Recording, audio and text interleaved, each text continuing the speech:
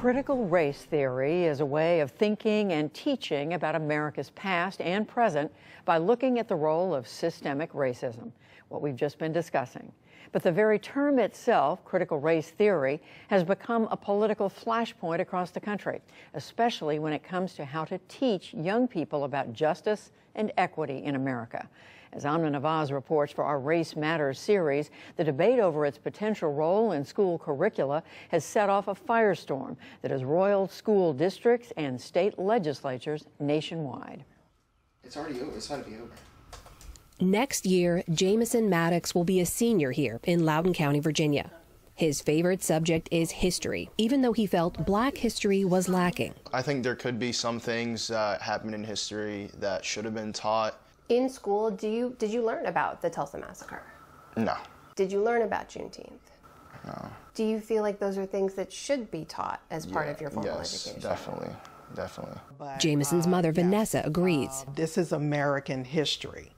All of it should be taught in a certain context and also age appropriate. Maddox, who works as a job recruiter, and her husband raised both their sons in this affluent Northern Virginia suburb over the last 2 decades. Last year, as the national racial reckoning resonated here, Vanessa joined a Facebook group pushing what they see as anti-racism efforts in school. When I saw the anti-racist parent group, I'm like, okay, I got to be in that. What spurred you to join that group in the first place? What has that been like? There is a definite need for a group like this. I like to be surrounded by like-minded, fair-minded, equitable people. You don't have to think like me, you don't have to be like me, but you do have to be anti-racist. Not everyone in Loudoun County sees it that way. There were parents that were just sick of it. They were just sick of, constantly being told, if you don't agree with me, then, you're a racist. Ian Pryor's 2 daughters are in elementary school here. He's a former Trump administration Justice Department spokesman, now leading a group called Fight for Schools, a political action committee pushing back on equity and inclusion measures. We're not about not teaching history. We're about teaching history in an objective way that is not represented as America is systemically racist.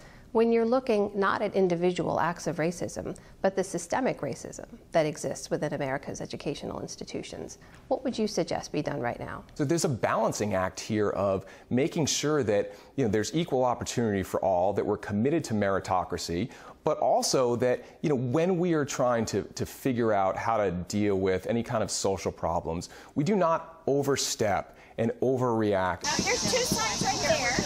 Parents who agree with Pryor are now part of a growing chorus opposing what's known as critical race theory, or CRT, often a graduate-level framework that examines how the legacy of slavery and segregation in America is embedded in legal systems and policies.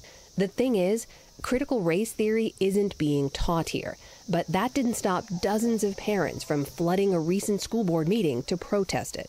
The critical race theory has its roots in cultural Marxism. It should have no place in our schools. I will do everything I possibly can to fight to the bitter end until you prove to me that you are not teaching my children that they are racist just because they're white.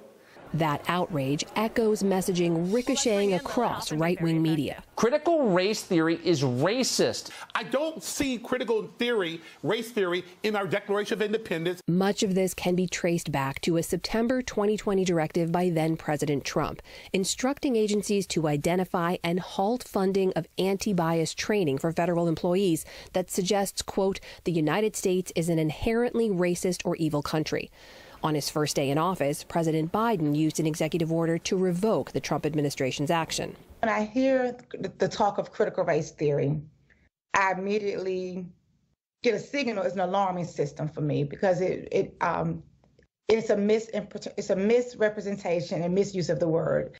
Jalea Lyles Dunn is the Director of Learning for Justice, which offers resources for teachers to create anti-bias learning experiences. Culturally relevant, anti-racist instruction models needed. We need a classroom set up, so not just instruction, but we also need a space that lets children know you are welcome here. Inclusive education is a space where we all are at the table together. We all hear everyone's story.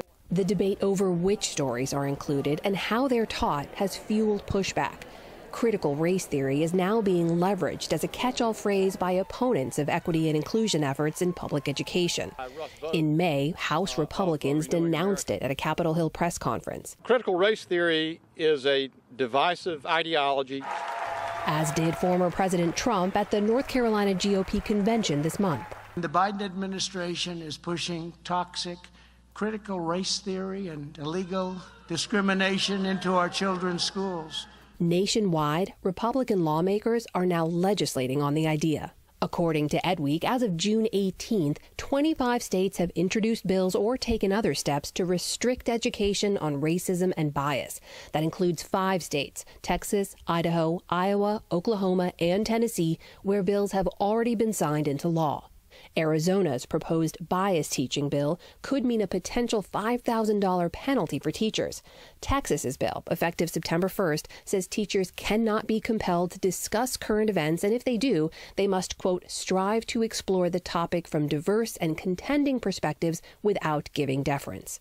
Some educators, meanwhile, are holding Teach the Truth rallies, fighting what they call unwarranted legislation. I think we're raising up future voters who will not have a well-rounded perspective on their own community and society. Valerie Wolfson teaches 8th grade social studies in New Hampshire, where a new bill would prohibit so-called divisive concepts related to sex and race from schools. Teachers would be under pressure for severe censorship or fear of that public judgment. It's set up for people to report on you. And you think it could have a chilling effect on what people teach in their classrooms? Completely. Back in Loudoun County, we sat down with school superintendent Scott Ziegler. We have said for months now, we are not teaching critical race theory in our schools. We're not using any type of program to quote unquote indoctrinate or convert our children. Our equity work is all about doing what is best for children. That equity work was implemented after outside probes found Black and brown students disproportionately disciplined in Loudoun County, facing racial insults and racially motivated violence, and students of color harmed by school practices. What was decided at that time was we need to endeavor on a program, a systematic program to help our teachers with this, to give them the knowledge and understanding so they can have conversations around race, very open and very honest and sometimes very tough conversations, so that they can make our schools better for students. The district put anti-bias training in place for teachers, the majority of whom are white.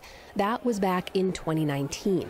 Ian Pryor's group launched this year in 2021. Superintendent says there is no critical race theory being taught here. Why are you arguing against something that's not being taught? No one is saying that they're teaching critical race theory in Loudoun County Public Schools like it's physics or chemistry. It's being implemented through teacher trainings, and that ultimately drips down to how they teach our students. And it's not a subject, but it's a way of viewing the world. Vanessa Maddox says she and other parents will continue to push for equity in schools and a more inclusive education around American history. The opposition groups are saying, we don't care if you teach Black history or, other parts that haven't been taught. We just don't want you to say that all white people are evil.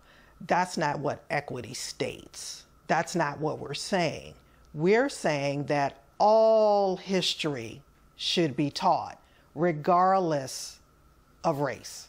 The school year in Loudoun County has just ended, but the debate over what next year will look like is far from over. For the PBS NewsHour, I'm Amna Nawaz in Loudoun County, Virginia.